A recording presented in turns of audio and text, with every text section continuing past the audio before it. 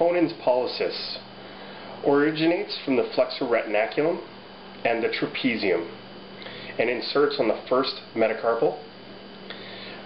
Its action is it opposes the thumb, and the nerve supply is the median and ulnar nerves, and the blood supply comes from the radial artery.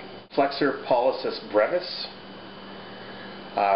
originates from the flexor retinaculum and the trapezium and inserts on the proximal part of the thumb, or proximal phalanx.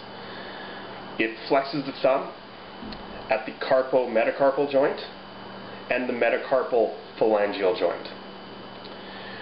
It's innervated by the median and ulnar nerve, and the blood supplies from the radial artery. The flexor pollicis brevis also goes through the lateral sesamoid bone.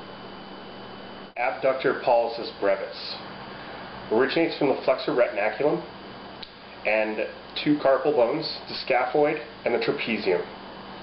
And it inserts on the proximal part of the thumb at the proximal phalanx and abducts the thumb at the carpo-metacarpal joint, and is innervated by the median nerve and blood supplies from the radial artery.